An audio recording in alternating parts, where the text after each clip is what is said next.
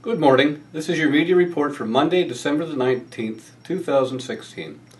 I'm Sergeant Chuck Breen, Media Relations Officer for the St. John Police Force.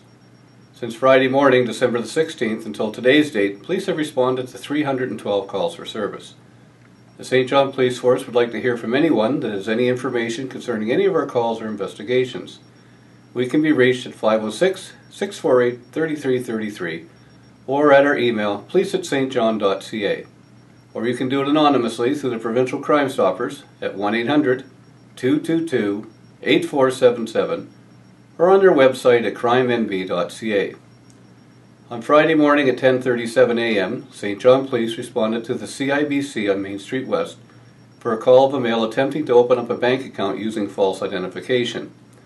Responding officers were advised by staff that the male had left the bank prior to their arrival.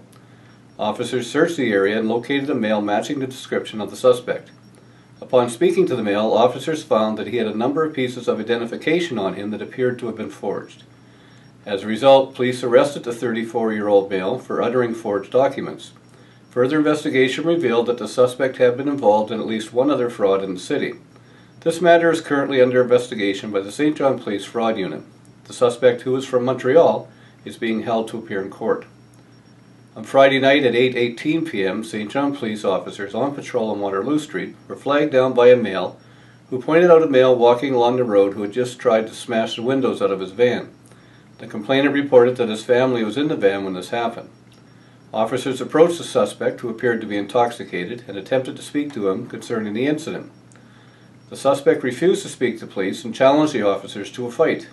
At that point, police arrested the 37-year-old male for attempted mischief and resisting arrest.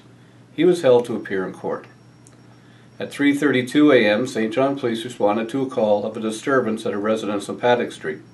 Responding officers learned that a male who was intoxicated had cut himself and needed medical attention.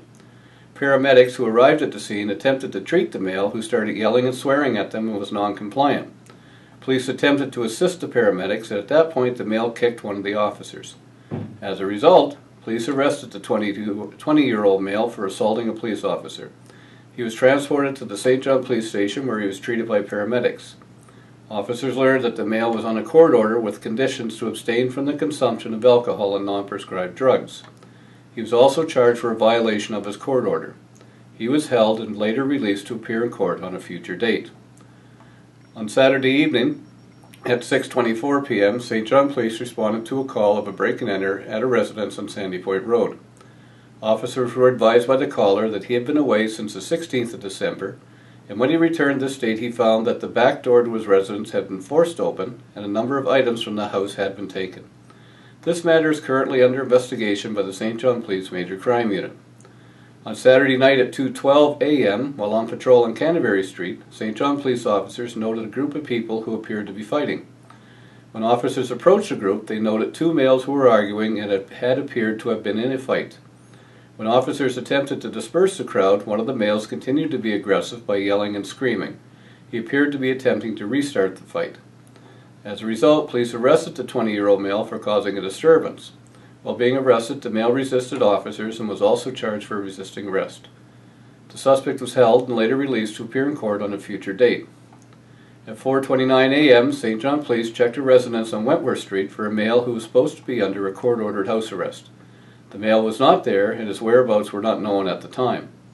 On Sunday afternoon at 4:55 p.m., police were able to locate the 19-year-old male and place him under arrest for violating a court order. He was held for court.